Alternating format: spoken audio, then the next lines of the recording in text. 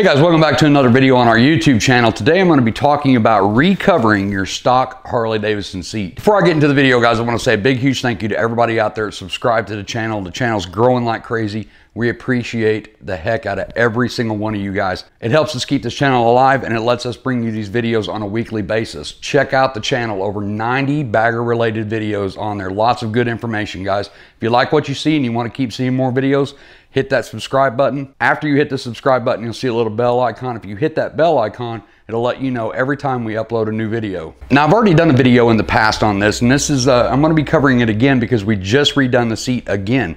Once again, we went with Blackbird Customs. We do have a video on that, and I'll put the link down in the description below and at the end of the video, so you can check that one out too. Last year, we decided we wanted a different seat for our bike. We got online, we started shopping around, but like most of you guys, we don't have $600 or $700 to drop on a brand new seat. I actually find the stock Harley seat that came on this 14 Street Glide fairly comfortable. I like the way it sits, and all I wanted to do was just redo the cover. I already knew just recovering it was going to save me a ton of money based on the prices that I've seen out there on some of these other seats. Granted, those are very nice seats, but most of us don't have $600 or $700 to drop on a new seat. So I got on Facebook, kind of started doing my homework like I always do before I buy something, and Blackbird Customs kept coming up. And so I reached out to Chris out there.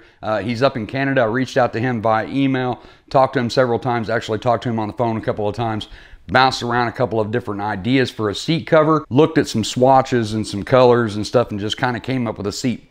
Last year we did the gray ostrich inlay on the black outside, and it was an amazing seat cover, guys. He stitches it all up for you. You do not have to send your seat to Canada and then he does it and resends it back to you. Basically, you're just going to get a seat cover. You can do it at home. He sends very detailed instructions on how to do it. I'm not a professional upholsterer. I was a little bit intimidated by it, so I actually took my seat and the seat cover over to an upholstery shop here in town, and they did it. I think she charged me like 45, 50 bucks, and that's going to vary depending on where you're at. So the first seat cover I got was the gray ostrich inlay on the black outsides. Basically, it just covered the Harley stock pattern that was on there and just did the gray ostrich on the inside and left it black on the outside, and then followed that design up on the Razor Tour Pack backrest. Now, after about a year of that, I got back on the website and I started looking around a little bit more and found a black ostrich, and I liked that a little bit better. So I called Chris and we kind of kicked around some more ideas, kind of more of a CVO style with the colored stitching. So we went with a gray stitching with a black ostrich inlay. We changed the design up just a little bit on the seat and on the backrest. Like, once again, that design follows through onto the backrest. And if you have the Advan Black Razor Tour Pack like we do, he now has the pattern for that too, so you don't have to send that up there.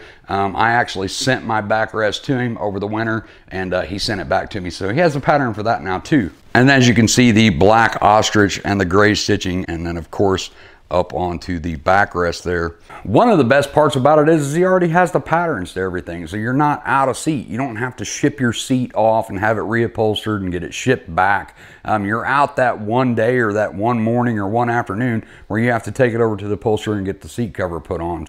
So it's just a no-brainer, guys. You don't have to ship your seat off and be out of seat for God knows how long. It's easy to take care of, a fraction of the cost, and it gives you a custom look when you're done. So I hope this video helps you guys. Like I said, there's not a ton to it. I just wanted to give you guys some more options of things that you can do at home and save some money. If you have any questions or comments whatsoever on this, please let me know. Leave it in the comment box down below. I check YouTube every single day and I'll get back to you as quick as I can. So if you know somebody out there that's looking for a custom seat or a custom seat cover, share this video with a buddy, guys. Spread the word. Chris is an awesome guy. I love dealing with him. And I'm sure for the price next year, we'll probably get a different seat cover. This is the second one we've got from him, and they've both been amazing.